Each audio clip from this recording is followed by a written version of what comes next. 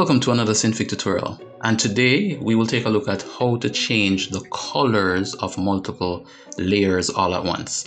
Now here I have two apples, or what looks like apples, and they're in, well, it's one apple, then I duplicated it and just altered it a bit. But as you can see, there are multiple layers.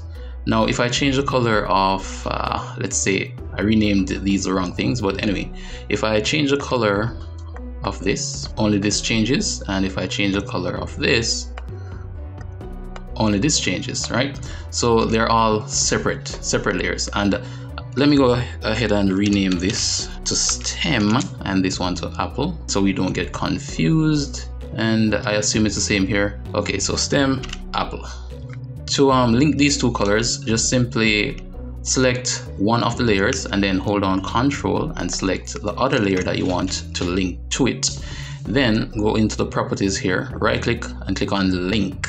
Now when you select either of those layers and change the color, right, the both of them will change all at once. So if you have any object in your scene that you need to change the colors together, you'd use this technique. And while we're at it, we can just go ahead and link the stems together.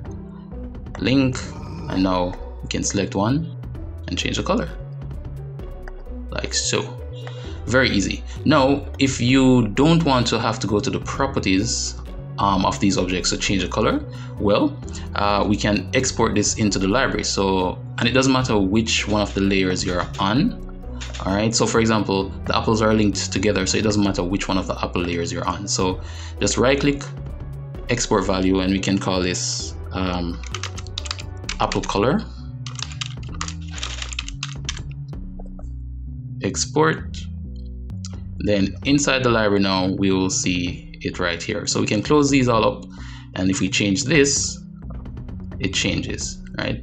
So no need to go back to the properties. And if you want to change the stems, it would be the same thing. All right, so that's it for this tutorial, and I will see you in the next video.